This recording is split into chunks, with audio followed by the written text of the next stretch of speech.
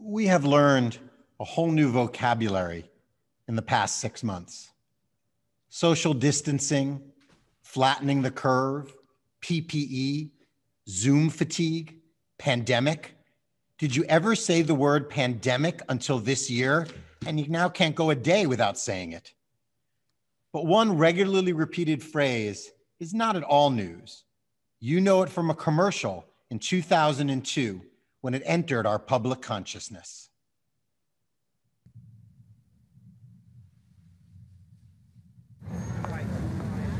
Can you hear me now? Good. Can you hear me now? How do you build America's largest wireless network? Can you hear me now? Good. By never being satisfied. Can you hear me now? Good. Until no matter where you go, Can you hear me now? Can you hear me now? your call goes through. Can you hear me now? Good. Verizon Wireless. We never. At every single Zoom meeting, whether a Shabbat service or this morning Hashana, a class, a fancy-led program, or a meeting of just two people, everyone is unsure if their microphone can be heard. And they always ask, can you hear me now? While the ubiquitous problem of people being unmuted is a real one, the silence and separation that Zoom meetings highlight are real. So many people feel muted, cut off, and isolated in our pandemic world. They can't visit with family and friends. For weeks or months, some people have been staying inside. Even outside, we aren't interacting with anyone. On the street, in a store, at a gathering, we treat each other with distance and even hostility. We just want to be heard and seen and felt and appreciated. Can you hear me now? Throughout the fall, RTFH members have been reaching out to help people get set up on Zoom and with webcams. Jackie Lamage was helping Gerard Cohen get online. When he was finally able to access Zoom and see Jackie's face on the screen for the first time, he broke into a giant grin and called his wife Mura over saying, "Come, look at someone's face on the computer." In our COVID world, we can't be passive about breaking through our isolation. We need to display incredible efforts to pierce through the suffocating world that is this pandemic. 88-year-old Nick Abtkes spent every day with his wife Marion in her nursing home until COVID stopped any visitors. That didn't stop Nick, though. He found a way to connect with his wife.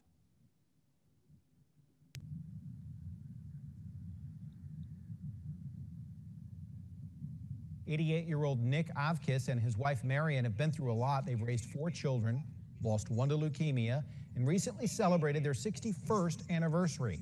They were even together every day after Marion entered a nursing home. So their children came up with an idea. Put Dad in one of those cherry pickers, armed with a Patriots mask and a note that said, Nick, he was finally back to faith.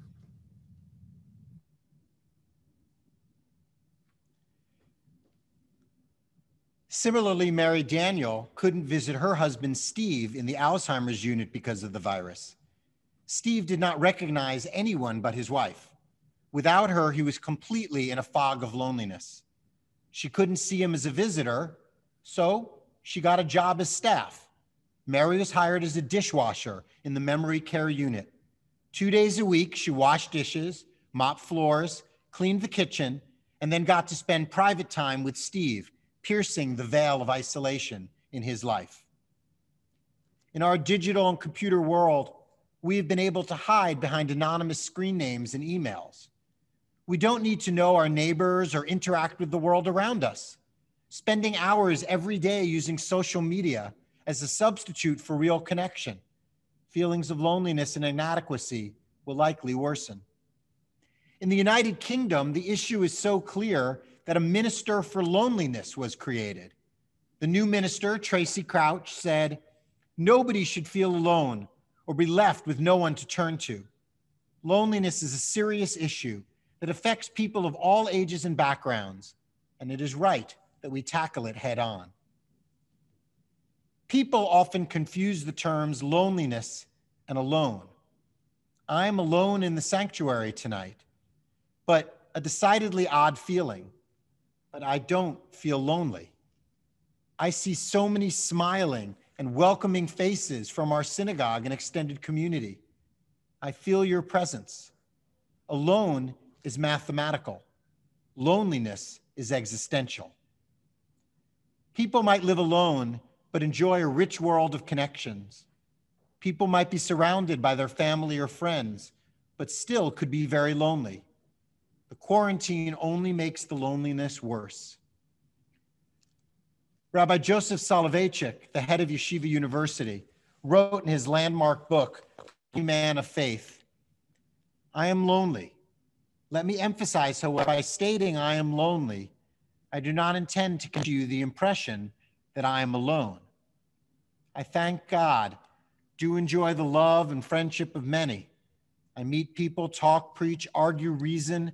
I'm surrounded by comrades and acquaintances. And yet companionship and friendship do not alleviate the passional experience of loneliness, which trails me constantly. I am alone because at times I feel rejected and thrust away. We can act in this time of loneliness.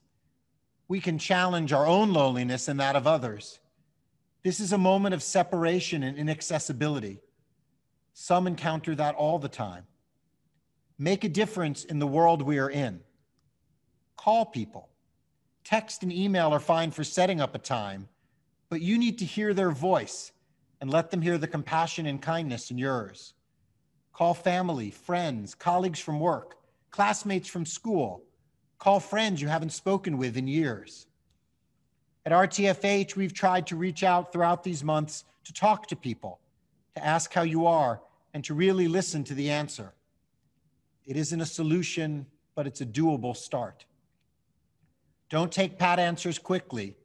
They're rote words of okay and I'm fine. They might really be saying, can you hear me now? We must learn many lessons from this year, many powerful changes and even blessings that come from this time amid the pain and sadness. One of them is that many people are isolated and lonely, including perhaps you. One of them is that we can do something about it. One of them is that we must. May COVID teach us that the desperate need for connecting and reaching out is there. Reflecting on our quarantine is the Israeli song by Hanan Ben Ari called Longing for People.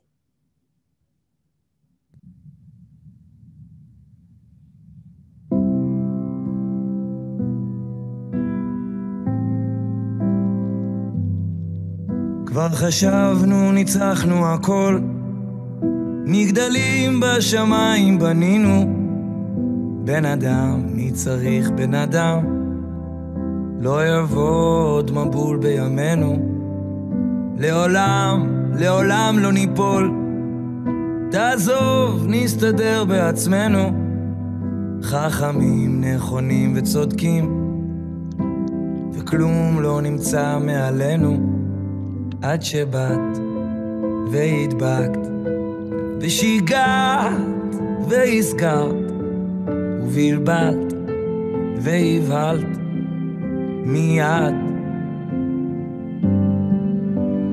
איך החזרת את השפיות, געגועים לבני אדם, פתאום שורפת הבדידות, כבר לא תשים מפה לשם, כל הפארקים נעולים, חתונות כמעט בלי איש, כמעט איבדנו את עצמנו, כמעט הפסקנו להרגיש. עוד מעט זה הכל ייגמר, ואני מבקש אם אפשר, שבבוקר אחרי שתלכי, לא נהיה שוב אותו הדבר.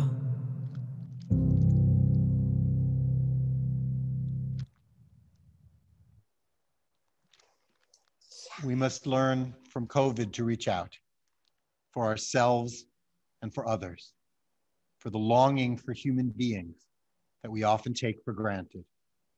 That would be a blessing to come out of this dark time. Can you hear me now? We can if you try. Shana Tova.